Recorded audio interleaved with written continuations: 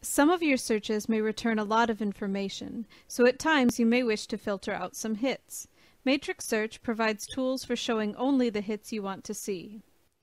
To filter your search hits while in Scan View, click Scan Filter from the Options menu, or click the Filter Scan button.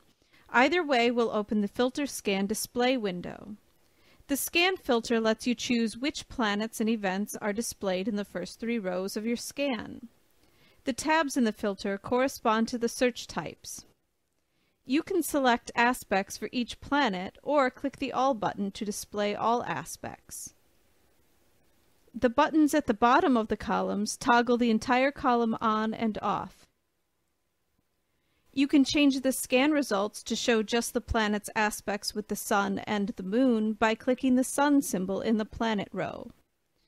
You can change which row the aspects are displayed in by clicking the number square beside the planet and selecting from the row menu.